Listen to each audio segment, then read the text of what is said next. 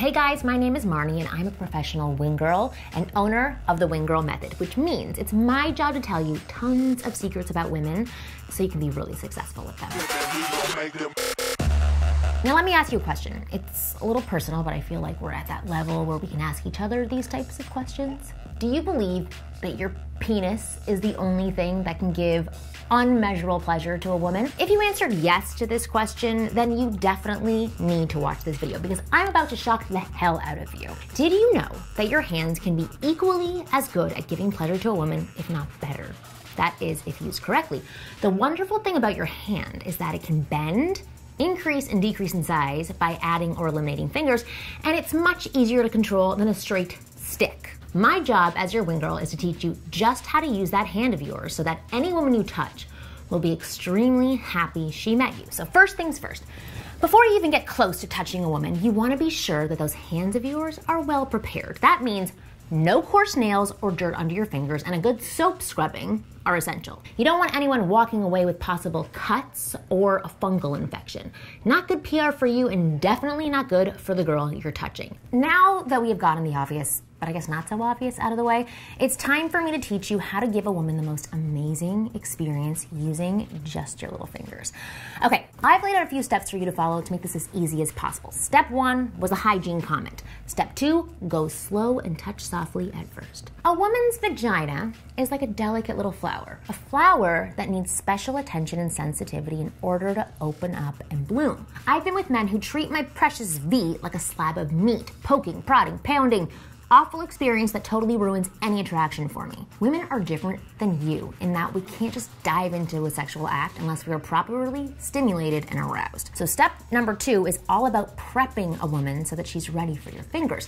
That means your hands don't even come close to her vagina until you have carefully prepped and teased her entire body. I call this teasing the V until she can't take it anymore. Okay, so go back to our little flower scenario. Picture yourself holding a flower in your hand.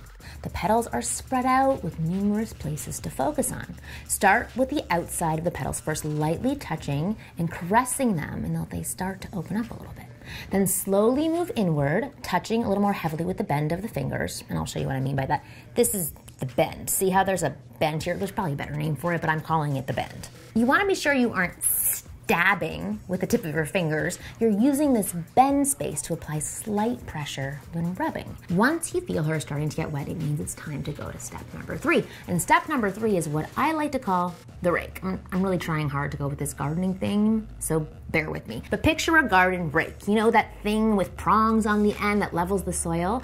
Once you've prepped a woman and she's wet and ready for you, it's time to start raking. What I mean by this is using your fingers like a rake and raking the liquid in an upward motion from bottom to top, like this. Again, using those bends in your fingers, not the point of your finger. Do this slowly and with a little bit of pressure, and after about 5 to 10 strokes, slowly enter one finger inside of her and make sure the finger is wet. You should never enter a woman with a dry object, even if she's wet inside. Begin with one finger first and then add 1 or 2 more slowly. You can insert, then go straight in and pull straight out, or what I like is when a guy partly pulls out and then slowly twists his finger before inserting them back in. A big mistake that most men make when fingering a girl is that they treat their fingers like a dildo or a penis, in and out and in and out and in. It's not enjoyable. So it's no good for a woman because there are so many super sensitive nerve endings inside a woman that are not stimulated by friction. She gets an orgasm because these sensitive areas are stimulated in a rhythmic motion. Look at the girl your hands are inside of and see whether or not she enjoys it. If she's lying there stiff and not making any noise, it's a big sign to you that this move isn't cutting it for her. But if her body is moving and she's making those good noises, it means something you're doing is feeling good and she wants you to continue. So in the beginning, I like it when a guy goes from inserting to playing with my clitoris to totally moving away from my vagina for a few seconds so that I can't stand it anymore. You can even do the back and forth move a couple of times, but after that you want to stick to one area to put your full focus on. If you notice that your girl was reacting more to you touching her clitoris, then hunker down and zone in on that clit.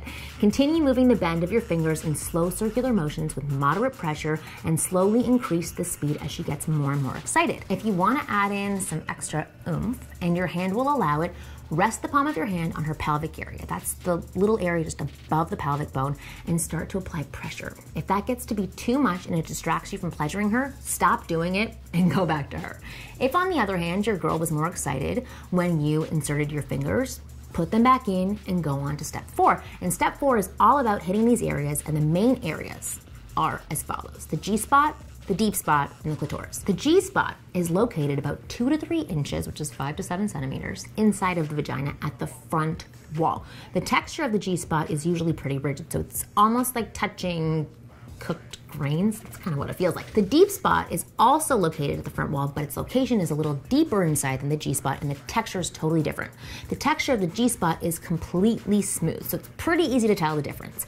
Both are great spots, so you can't really go wrong. You don't have to be that precise when you stimulate these 2 spots. Just enter 1 or 2 fingers inside of the vagina, halfway or all the way in, then press the pads of your fingers up against the vaginal wall. Start slowly and softly and build yourself up to a hand thrust. When you press your fingers up against the G-spot or the deep spot, look at her facial expressions. You'll definitely know when you're hitting the right area. Most girls will start to breathe instantly with a loud gasp. Many tend to throw their head back too, so look out for those signs. If you want to gain major brownie points and your coordination allows it, you can use your free hand to stimulate her clitoris at the same time.